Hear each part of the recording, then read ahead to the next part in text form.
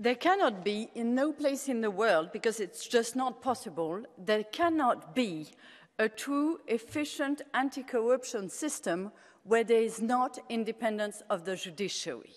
And it feels bizarre to have to say it out loud, but because we have to state the obvious, let's imagine. Let's imagine a member state where the son-in-law of the leader of the country has just been awarded a tender in the context of public procurement concerning European funds, all very fictional, of course. And all of this was done in mysterious ways. There are a number of important problematic failures in the procedures. And there's this new tool that has been created and implemented in this country. We could name it Integrity Authority. And it's just been created, and it's a really independent monitoring body. It has serious expertise and good staff, and it will bring the case to court. Plenty of fact, plenty of evidence.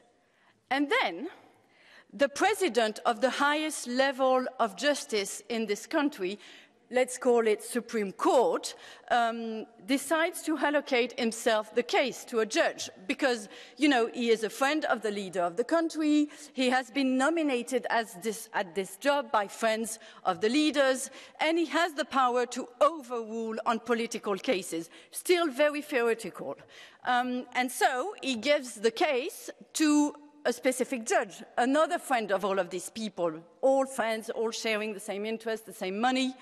And then, of course, the case drags on, and justice is never made. End of the story. How we can be studying, on one side, the 17 measures to fight anti-corruption in Hungary, and on the other side, not requesting a true plan of reforms for judiciary, bewilders me.